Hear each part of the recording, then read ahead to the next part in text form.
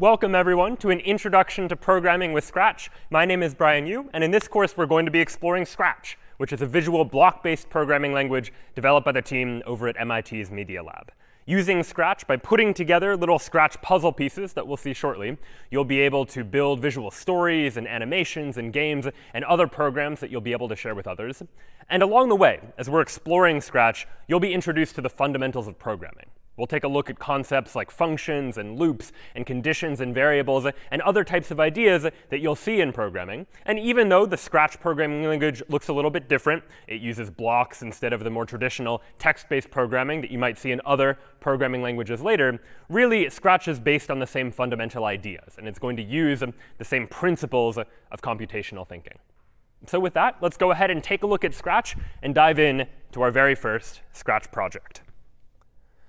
So once you go to Scratch's website, when you click on the Create button to create a new project, you'll end up seeing an interface that looks like this. And we'll be exploring this interface during this course, but it's broken down into a couple of parts. Over here on the left-hand side is our block library.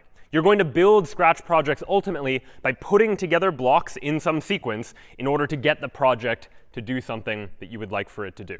And you can assemble those blocks together from the block library, bringing them into this middle part of the Scratch window, which is the block editor, where you're going to put these blocks together to decide how it is that your project should work. But before we even get to those blocks and how they work and how to put them together, today we're going to be mostly focusing on this part of the Scratch window.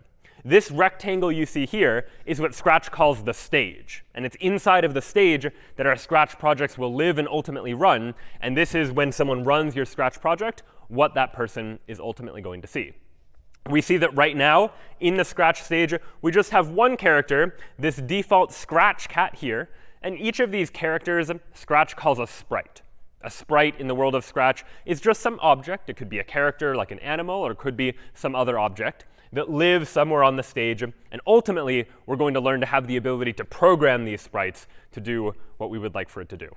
Down below, we see a listing of all of the sprites that are currently in our project. Right now, it's just this default cat, which is called Sprite 1. And we'll start to see other parts of this interface as well. But let's start today by exploring this stage and the sprites that live on that stage and how we can manipulate them. So what we'll see right now is that our default Scratch cat is currently just in the center of this stage here. But I can move it around. And I can move it around just by clicking and holding on the cat. And then I can drag it around. I can move it to one corner of the screen, or I could click and drag and move it to the other corner of the screen, for example. And what you'll notice as I start to move the Scratch cat around on the stage is that down below, a couple of values are changing, the x value and the y value. Right now, for example, the x value is 177, and the y value is 42. But if I move the Scratch cat a little bit, move it somewhere else, now the x value is negative 156. And the y value is negative 77. So sprites in Scratch exist on the stage. And in particular, they exist at a particular location on that stage, which is organized into an xy coordinate grid. And so if you imagine that this rectangle here is the stage, this looks similar to an xy coordinate grid you might have seen in a geometry class, for example, where we have the x value, which just represents how far to the left or to the right is our character on the stage. And we have the y value, which represents how far up or down the sprite is on the stage as well. The perfect center of the stage is 0.00. If x is equal to 0 and y is equal to 0, then our sprite's going to be exactly at the middle of the stage. But if we increase the x value, make it a positive value, it'll move further towards the right part of the stage. And if we decrease the x value, make it more negative, then the sprite's going to be further to the left side of the stage. And likewise, the same thing goes for y, but in the up and down direction. If I have a sprite where y is equal to 0, it's going to be perfectly level at the middle vertically. But if I increase the y value, then our sprite's going to move up along this stage. And if I decrease the y value, then our sprite's going to move down along that stage as well. So we'll see those x and y values come up not only in this interface here, where we see where the sprite is on the stage, but also a little bit later, once we start putting blocks together to program where our sprites are going to be on the stage at any given time. So right now, if I wanted to take my sprite and move it back to the perfect center of the stage, I could take it and drag it to about where I think the center is. And I might be pretty close. But if I want to be even more precise, I can go down to the x field here and change what's right now 10 to 0. And I can do the same thing for y. changing what's currently -8 to 0 as well. And that will perfectly center the cat in the middle of the stage here. In addition to being able to change the position of the sprite, we also have a few other controls that are in this part of the Scratch interface. Over here, I have the ability to give my sprite a name. Right now, my sprite is just called Sprite1, which is the default name that Scratch gives to a sprite that I create. But I could rename this. I could call this the cat, for example. And what you'll notice is that when I rename the sprite, call it my cat, then down below in this bottom portion of the Scratch interface, this is where I see all of the sprites in my project. Right now, there's just one, but each one is labeled by its name, which right now is the cat. And as we start to get more and more sprites that will be added to our projects, it's going to be helpful to keep track of which sprite is which by knowing what the name of any given sprite is. Underneath the place where I can name any individual sprite, I also have a toggle where I can decide whether or not that sprite should be shown on the stage.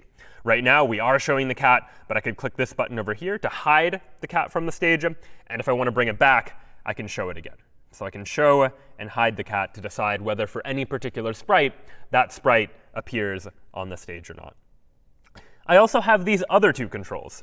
This control here controls the size of the sprite. Right now, the size is 100, meaning it is at 100% size, which is the normal size for any sprite. But I can change that. If I want the sprite to be half as big, I could change the size to be 50, for example. And now the sprite is much smaller. If I want to make my sprite cat larger, I would change it to, let's say, 200, for example. And now the sprite is going to be larger. But for now, I'll go ahead and keep it at 100. And over time, we'll start to see that we can change the size as well by way of the blocks that will be introduced a little bit later. And then finally, in these controls, I have a direction control. And the direction control controls which way that my cat, in this case, happens to be facing. Right now, it's at 90, meaning 90 degrees. In other words, the cat is facing to the right. But I could rotate the cat, spin it around, and watch as I turn this dial. I can rotate, spin the cat around, and have it face a different direction if I want to. And when I do, you'll notice that this direction value changes into some number of degrees. So right now, it's pointing at a 39-degree angle. But I could change that back to 90. And when I do that, now the cat is facing to the right as well. So I have this ability using this editor here to control a lot about this sprite. I can change its name. I can change its position, its size, what direction it's facing, whether or not it shows up on the stage or not. But really, to make our programs more interesting, we don't just want to have a cat that lives in this environment. I'd like to add some other sprites to my stage as well. So let's go ahead now and try and create a new sprite. Down here at the bottom, you'll notice that inside of this region of the Scratch editor where all of my sprites live, right now it's just the cat, there's a little plus button. And this is the Create a New Sprite button. And I have a couple options for how to do so. But if I just click on this main circular button that says Choose a Sprite, I'll end up getting a whole list of different kinds of sprites that I can create. There are animals, there are people, there's different types of sports-related sprites or food-related sprites, and more than that. And I can look through this and try and find whatever I'd like. And let's say I want to add an animal, for example, another animal other than the cat to my Scratch program. Well, up here at the top, I can filter down what I'm looking for by a particular category. Or if I knew exactly what I was looking for, I could search for a sprite as well. But let me go to animals for now, just to see the various different kinds of animals that can exist here. And I think I like the fish. So we'll go ahead and take the fish and add that to my stage. And so once I do that, you'll notice a couple of things happen. One, down below in this region where I'm keeping track of all of the sprites that are a part of my project, I now have two. I have the cat and I have the fish. And you'll notice that both now appear in the main stage area of my Scratch program. And I can move them around so that they're not overlapping with each other. So I now have one cat and one fish. Whichever one is selected, highlighted in blue down here at the bottom, that's the one I'm currently working with, where I'll currently be able to add code to it or manipulate its position or size or any of the other attributes we've seen that these sprites happen to have. So this fish, for example, is currently located at x equals 73 and y equals 70. But if I switch to the cat by clicking on the cat down at the bottom, now I'm selecting the cat, and now I see the cat's position and the cat's name and the cat's size and the cat's direction as well. So using that ability, we can add new characters, we can add new objects to our Scratch project. And if we wanted multiple of a given character, we can even duplicate a particular sprite. So let's imagine that I want 2 fish, for example, inside of this environment. I'm going to click on the fish, and then I can either right-click or I can control-click on the fish. And when I do that, a little menu will pop up where I can here say, let me duplicate the fish. Let's get a second fish. And you'll notice that it's called fish2 by default. I could change that if I wanted to, but fish2 is OK. And I'll take the 2 fish and separate them a little bit on the stage just by moving them around. And so now I'm starting to construct this scene. And this is why you can use Scratch to tell stories or create animations or create pieces of art just by deciding what it is that you want to exist on this stage and then add them to the stage as well. Now, one thing you might notice is that right now, because I duplicated the fish, both of the fish look identical. They're exactly the same. They're both pointed in the same direction. And I could change the direction or change the size of one of the fish to make it a little bit smaller, to make it look a little bit different from the other fish if I want a variety of different types of fish in my scene. But what I'd really like to do is change its entire overall appearance. So I have 2 different fish that exist on the stage instead of just 2 copies of what looks like the same. And so here's where we're going to introduce another concept in Scratch, which is that of costumes. Every sprite can take on different costumes, and a costume is just what that sprite happens to look like. And so let's explore now how we can change the costume for one of these fish, for example. Up at the top of the Scratch window, you'll notice a couple of tabs. The tab that's selected by default is called the Code tab. And while we haven't added any code to our projects just yet, ultimately, as you start to build more complex projects, you'll be using the Code tab to take blocks of code, drag them into this code editor in order to decide what it is that your Scratch sprites are going to do. But the tab that we're interested in now is this second tab, which is called the Costumes tab, which is going to allow us to see and edit and modify the costumes that belong to any given sprite. So let's go ahead and take one of our fish. We'll go ahead and take fish 2 and head over to the Costumes tab by clicking on the Costumes tab, which is next to the Code tab up at the top of the window. And when I do that, you'll see that by default, the fish has 4 different costumes: fish A, fish B, fish C, and fish D. Right now, fish A is selected, but I could change the costume just by clicking on a different costume. If I click on fish B, for example, now I've got a different costume that's selected. And now you immediately see in the stage that the fish looks different. It's taken on a different costume. Even though it's the same fish, it appears visually to look different because we've changed what costume it has. And I can try changing it again. Here's fish C. And then I can try looking at fish D as well. So you can experiment and take a look at what costumes happen to be built in by default into any given sprite and change them if you'd like to. The cat, too, also has different costumes. They don't look nearly as different.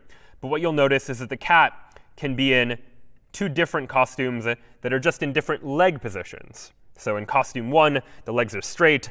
In costume 2, the legs are bent. And if you watch this sprite carefully, as I switch between the costumes, it almost looks like the cat is walking, which is why we've got those 2 different costumes to sort of give the appearance of walking if we would like to. But let's go back to the fish, which has 4 different costumes that I can choose from, each of which looks very different. And I'm not limited to just those 4. If I wanted to create additional costumes, I have the ability to create additional costumes too. How could I do that? Well, here in the costume editor, down at the bottom, underneath where all of these costumes are, there's another plus button that looks very much like that button for creating a new sprite that we saw a moment ago. But this time, this is the button for creating a new costume. And here I have a couple of choices. I could search inside of Scratch's own library of costumes to find a costume that I might want. I could also paint a new costume. So if you're feeling artistic, you'd like to create a costume of your own, we could try painting our own. So I could paint my own fish, for example. And here I have a bunch of different tools that I can use to paint the costume. So I'll go ahead and use the paintbrush tool that will just let me draw a new costume for my fish. And I can choose what color I'd like the costume to be too. So I'll go ahead and choose maybe this color. And I can start to draw something like a fish. We'll draw a fish. We'll give the fish an eye. So if you are feeling a little more creative, a little artistic, you can try and draw a fish for yourself. I can use the fill tool if I want to pick a different color maybe and fill in the fish with a particular color. So you can be creative about this too. Now, of course, I do think that the fish that Scratch provided for me look a little bit nicer than the fish that I was able to draw on my own just now. But I can modify the existing costumes too. Using this same costume editor, if I wanted to fill in part of the fish with a different color, maybe I want a little bit of green in this fish, I could take a green that I happen to like by just adjusting these dials to specify what color I want.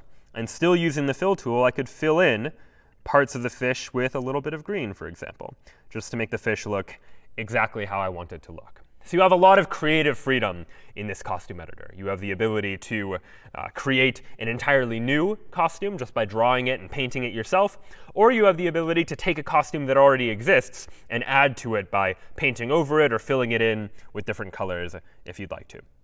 And you even have the ability, if you want to upload a costume. If you have a photo or an image on your computer that you'd like to use as a costume in your Scratch program, you can upload it there, or you could even take a photo with your computer's camera if it has one in order to add that photo as a costume as well. In addition to changing what these sprites look like, we also have the ability to give these sprites sounds that they can play. And so up at the top, you've noticed that we have a code tab and a costume tab. There's also a sounds tab for the sounds that are associated with each of these different sprites. And later on, we'll see ways that we can include those sounds as part of our project. So right now, the fish, by default in Scratch, has two different sounds that it has. One is called bubbles, and I can play that if I'd like to. And one is called ocean wave.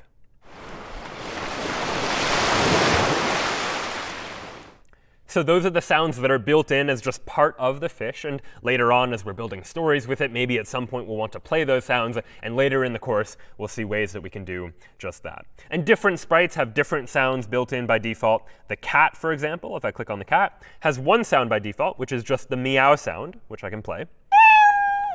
But if I wanted to, I could add more sounds as by recording something myself, if I wanted to record a sound to give to a sprite. And you can also upload a sound. If you have a sound file on your computer that you'd like to include, maybe some music you want to go along with your project or a sound effect, you have the ability to upload those sounds too. But let's go back to the code tab, which we'll look at a little bit later. And now we've got our stage. We've got our stage with a cat and two fish. But right now, what's a little bit boring about my project is the background. Right now, I'm just dealing with a plain white background with nothing else on it. And I'd like to make that background a little more creative as well. And so this background, we've been calling the stage. The stage is this rectangle where our sprites live. And each stage is allowed to have backdrops. The backdrop just decides what image appears behind all of the sprites. And by default, when you create a Scratch project for the first time, the backdrop is just going to be solid white. But we can change that. Down at the bottom right, here we see the stage. And I have the ability, by clicking on this button in the bottom right, to choose a backdrop for my project too.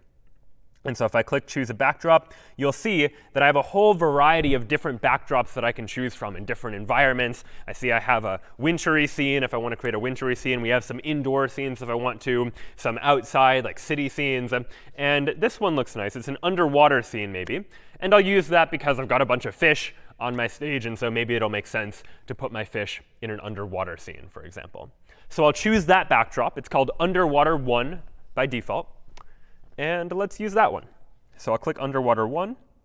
And you'll see immediately the backdrop now changes. And I can now have my two fish that are living inside of this underwater scene. And much as was the case with costumes or with sounds, if I had my own image, or I wanted to draw my own image to use as the backdrop for my Scratch project, I could certainly do that as well.